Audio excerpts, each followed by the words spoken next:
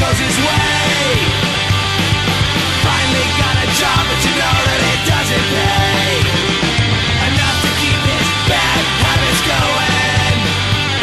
Well, Max will take it to the end.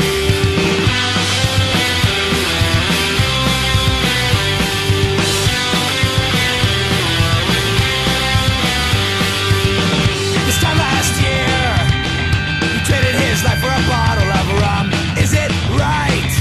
Max don't care, just wants to have fun. Some say he's sick. Well, I think that he's perfectly sane. He's got no limits. Max never ever feels no pain. Nothing ever goes his way.